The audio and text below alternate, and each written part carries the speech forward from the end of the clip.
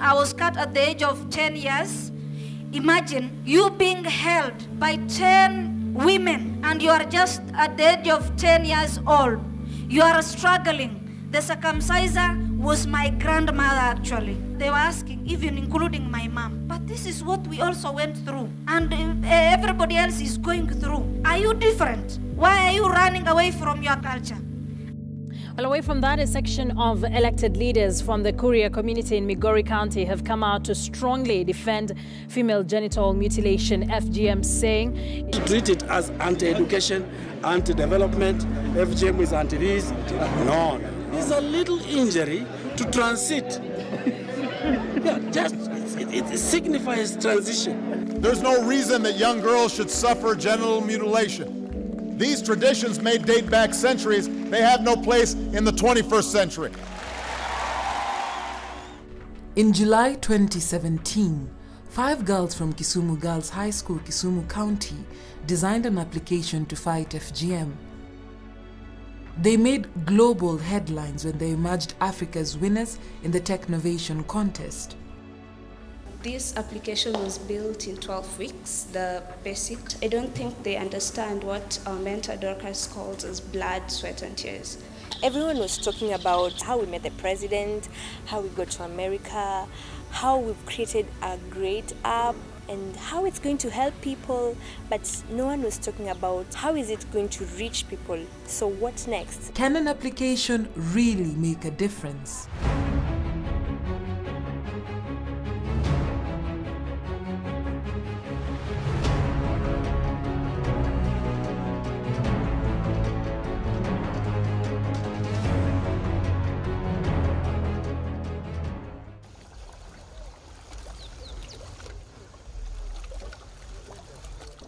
In Kisumu, Kenya's lakeside county, female genital mutilation may not be a pressing concern. The prevalence rate is slightly higher than 1%. But that does not mean that no one cares. The Restorers, members of Lake Hub, one of Western Kenya's biggest technology hubs, designed iCut to get as many people as possible involved. The app is meant to help, rescue, report, give information, send donations and give feedback. It was initially meant to go live in February 2018. It still hasn't. It's not that simple. The girls still have so much to do. There is a backstory that didn't make the headlines. My name is Stacia Thiambo. I am an ex-Kisumu Girls student. Dorcas came to our school and she introduced Technovation to us, where we look for solutions to problems in our community. So as I looked back, there was a moment where the problem of female genital mutilation was aired as a documentary sometimes back, and people really got to talk about it. But if we look at it really, did it stop? I'm Makri Nakini. I'm in Kisumu Girls. I'm 16 years old. It's not a must. You go through the cut so that you can move from childhood to adulthood. I'm Cynthia, I'm 17 years old. FGM can end because if we carry out a lot of mass education, we try to advise people individually, the ones who are doing this, I think, will come to an end. I am Purity Christine. Female genital mutilation has caused so many deaths of very young girls.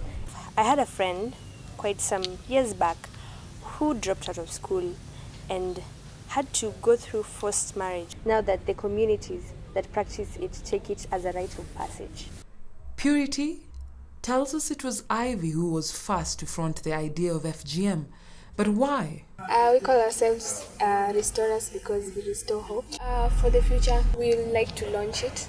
Then other countries to also start using it, like Somalia, Ethiopia, not only Kenya that practice FGM, but also other countries in Africa, even Asian countries. Even though the girls didn't win the overall prize at the global competition in San Francisco in the United States, the ultimate prize would be the application fulfilling its intended purpose. If we look at our application at this particular moment, iCut is really, I can call it basic, so it needs sophistication. And if you want to bring in on board more developers, people who will market for us, who will just help us really get to the ground. We get that it's really, really expensive. So like, if we can get more funds to like fund this, because it's all for a very good cause. After we develop it better, it will be SMS based. So all these people who are found where FGM is rampant, it's in the rural areas where internet is not good, they'll get it.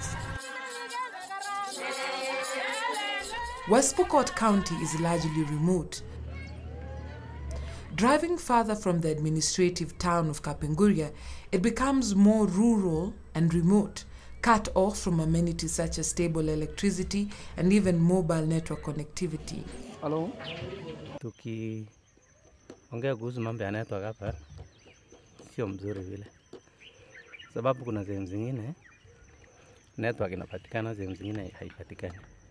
Sana sana ukitoka kama Makutano mpaka Kacheliba unapata saa zingine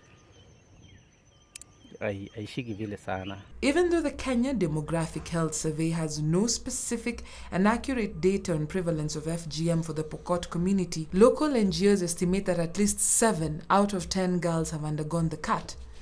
Susan Krop lives here. At the age of 13, she underwent the cut. It changed her life completely. Nilipitia uchungu, nilipitia mambo ya bleeding. Hata mpaka wenzangu nilitairiwa naye walipitia mambo mengi, kwa sababu unatairiwa mara mbili. Unatairiwa ya kwanza wanachop kila mahali, ya pili unaenda tena kutairiwa kwa chini. Wakati umetoka kwa mawe unaenda chini unatairiwa tena. Nilisikia uchungu sana. Na vile tena uchungu yangu iko kwa ya pili wakati sasa mimi niliwacha shule. A girl who has not been cut becomes a social outcast. Even if she gets married, she is still considered a child and will not be allowed to perform duties in the homestead. Wewe ukaenda kuripoti, unaripoti kwa nani? Mimi mwenyewe sikujua venye wanaripoti. Na hii mambo ya kufight FGM siku hiyo haiko kuiko. Na hii mambo ya sheria hakuna. Sasa ni ile kitu tu ambayo ni normal. Wewe kataa. Unaoleka tu. Na huyo mtu hata ujui. Unaenda na huyo mtu vile. Na kuna wasichana ambao walikuwa wanatoroka. Hata ukitoroka utaenda wapi? So unasunguka tu kwa boma ya mama fulani, unaenda kwa mtu fulani, unaenda kwa jirani, unaenda kwa nani, unashikwa na unarudisha kwa huyo mtu. Huwezi toroka, huwezi fika tena. Watu walikuwa wanafanya kimila na huwezi kaa bila kukeketwa. Utakaa boma ya nani? Hata kwenu huwezi kaa. I first met her in October 2016 in Kongelai. She and the women of the Komesi Women's Network were rallying support to build a safe house for affected girls. They had been running a temporary shelter for those who were fleeing their homes.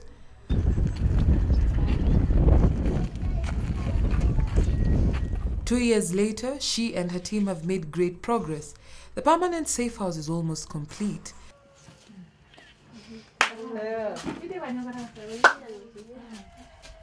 But the girls who come here bear enormous needs. So far, they have rescued 81 girls and counting. Day and day, unasikia msichana ametoroka ameingia kwa polisi. Polisi pia wanaambia, wapi wale wa mama wenye wanakata mambo ya ukeketaji? Ndio wasichana yenu mkuje mchukue wa polisi pia wasiharibu. Tunaambia kimbisha pande hii. But Susan is worried about the changing trend of the cutting season. Wasichana saa hizi njia ya kukeketa kwa wasichana kwa wakati huu wanafanya secret. Hawaimbi kama zamani. Hawaonyeshani kama zamani. Wasichana mama na baba wanaenda kutafuta huyo mtu mkeketaji. Wanakuja tu jioni, wanakaa boma kama wanakaa tu sasa ni wageni. Kesha asubuhi kumbe wameanza kujiconnect na familia zingine, maboma zingine wanakaa pamoja. Wanakeketa wasichana jioni ama usiku, saa 10 ya usiku. Moses Mashar, a trained nurse, is a senior officer with the county health management team. The most affected area is the Gachelipa side and Sigor and part of South, which is including Urtum, area of Urtum, Chepre area, where is still affected. Most recently, the administration has been serious about it, but still the practice is on. Hemorrhaging, septic shock, lesions, fistula, and complications during labor are just a fraction of the many consequences of the most severe type 2 and type 3 cut that are referred to this facility. Bleeding is the most common here, so we normally refer them to elderly. Yes, especially when the gynecological issues and problems. We normally refer them. We don't have a gynecologist here. We have our local radios. We normally do barasas, especially that's my docket, where we normally do some arrangement, and for the small airtime we may have in terms of the budget, we allocate for that cases. And it's not only the FGM, but including other diseases. Susan and the other women she works with at the Komese Women's Network have not heard about ICAT or the work that the restorers are doing. None of them have a smartphone. They're not familiar with applications. One of the girls' mentors from Lake Hub shows the application to them. Sasa umepeana ujumbe ama umepiga simu, yule atajuaje kuwa ni nani amepiga na ako mali gani? At first, there are a lot of doubts. In the event a girl is to be rescued, what are the chances that a person will first use an application to report and get help? Can it have a bearing on culture, especially in a rural area? Then there's the excitement about it and the possibilities that it presents, especially if it can help report and get help when they rescue girls. Hiyo kitu uko kupeana hiyo report iende hivi na hivi. Kuna venye wanapika simu hivi na hivi. Naona sasa ina create sasa kitu inasaidia sana. It begins to rain heavily and we have to meet the next day.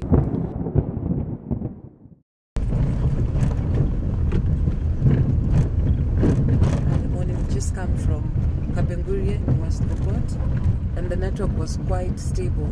But the further we go into Kacheliba, you can see the network completely disappears. I'm supposed to meet Susan today morning, and I cannot reach her on phone.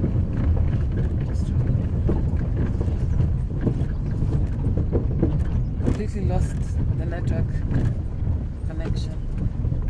So it makes me wonder what people actually go through if they'd have to report either a case of FGM or even just have to get assistance if the connectivity keeps being unstable the way it is. So we still have, how far do we have to go to get there? 12 kilometers, take probably an hour. So, and now the connectivity is back, so let me just try to get in touch with her again so that she knows that we are still on our way. When we meet, Susan tells me that just after we left last evening, she received very disturbing news on the local community radio. Jana wakati tulisikia kwa Kalia, jana usiku kuna ufununu ya wasichana 7 kukeketwa. Good Samaritan wakapikia chief akapikia mwingine assistant, akapikia polisi. Unajua delay ya polisi, sasa badala ya kukamata hao wakapata wametoroka. Before I leave, I ask if this app can help her once it goes live.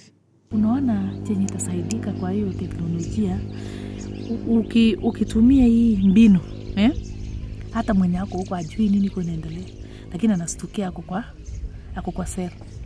Sasa wanauliza na ile shida yake, kama jana wakashika huyo, tungekuwa na hii tupike hivi. Sio mama pia alitumia simu kaenda ikarudi, ingekuwa imeokoa. Unaona? Hii sasa ingekuwa wanamwandikia tu chief message na inaisha hivyo na polisi. Hivyo tu na inakwisha hivyo. Wanaenda tu haraka na hiyo kitu kikuja bado itasaidia.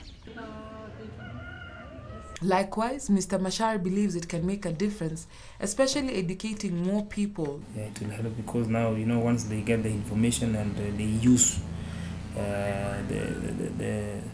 the feedback from the community, they use even the community health volunteers, which are always at the ground.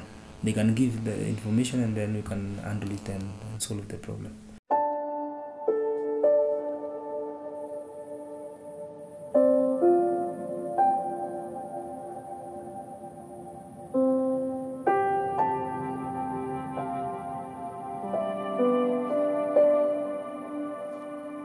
Once the act is removed, we'll be able to do it in the best possible way, which is one of the ways being medicalization. Outside the courtroom, anti-FGM activists held silent protest, flashing anti-FGM placards. The group is keen on having the anti-FGM law passed in 2011 upheld. It is the law that protects everybody in Kenya, and that law should remain to make sure that our girls are not mutilated. I feel that it's timely that this doctor went to the court, because medicalization right now in Kenya is on the rise. This means that there are so many medical practitioners out there, not only doctors, but also nurses, midwives, and other people in that field that are carrying out FGM. So it's the high time that this case was followed up to the end, and then we finalized it once and for all, and we made sure that all the doctors are aware that FGM is not good and no one is doing it behind the doors. I can challenge you men. Check. It's a very small injury. It is not FGM the way it is done, say, Northeastern Province or whatever. This one is a little injury to transit. So no one does FGM to their girls, knowing that they will bleed to death or they will suffer. When they came and started campaigning about FGM, they came and told the community members, when you do FGM, girls will have excessive bleeding. They will have HIV, they might contract HIV and AIDS. They will do this. So that negativity that came with that campaign, the people who came before us, made the communities to devise a way of going around this. So they thought, if I take my girl to the hospital, then how will I avoid excessive bleeding? There will be no excessive pain. The doctor will take care of this. You see? Girls, yeah, who have gone through FGM and they've made it in life. And there are very many who have not gone through it and they're really a problem to us. We need to see how we change the information. We focus more on the positive messaging, like giving positive examples of girls who have not been cut, how they have been able to succeed in education. Tony Mwebe runs the Men End FGM campaign both online and offline. Up until 2012, he had no understanding of what FGM was. This was until he worked with refugees living in urban areas. I met these men, the Somali men refugees, and they were able to share their experiences with FGM. One man in particular touched me. Up to date, I remember the story. He shared how he lost his wife and a child a day later due to complications of FGM. I found out that men also have stories on FGM, but because of their ego as men, they're not able to bring it out. They don't talk about it, but most of the men suffer silently. You know, if a woman is suffering from fistula, for example, this drains the resources of the family, because at the end of the day, everyone has to chip in economically to make sure that this lady is treated. You cannot allow your loved one to suffer.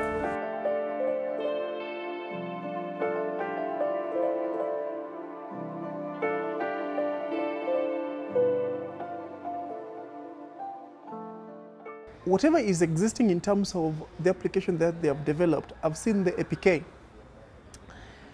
A lot of work still needs to be done, because we need an application that is integrated to multiple platforms, especially if you want to solve a problem like FGM in Kenya.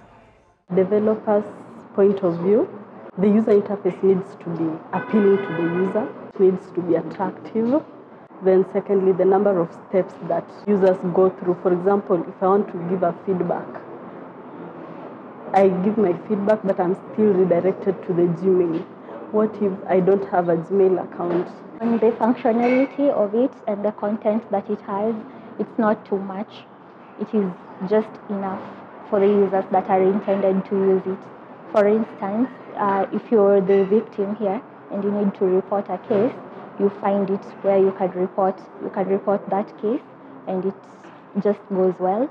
And on the other hand, let's say I'm not directly affected with that issue, but I need to know more about it. How does it happen? Where does it take place? What are the effects?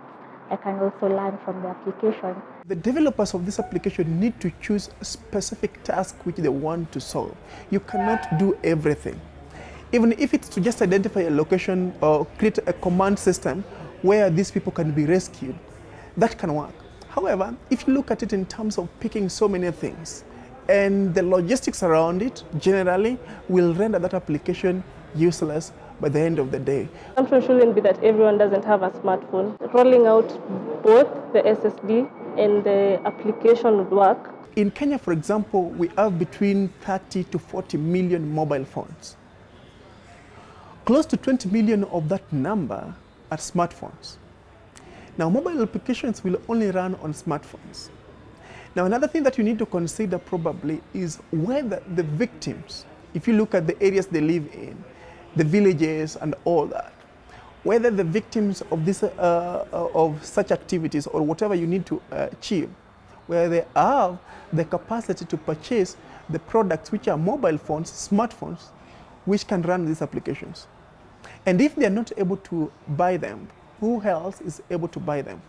In Tanzania, Crowd2Map, founded by Janet Chapman and the Tanzanian Development Trust, is improving the maps of rural Tanzania to fight FGM. Having better maps helps activists find the most remote villages where girls are at risk of being cut. The team is also working with Ushahidi so that other girls can report the incident using the platform.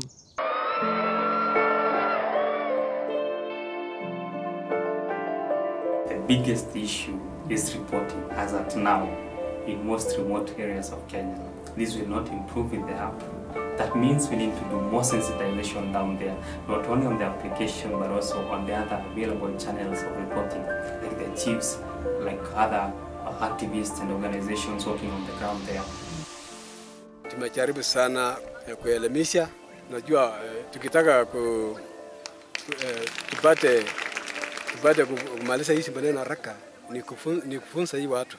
Tumeonya wananchi yangu ya area ya Mwino kwamba yeyote ambaye akijaribu katika hii shughuli yote tumemaliza, hatua kali itachukuliwa kwake.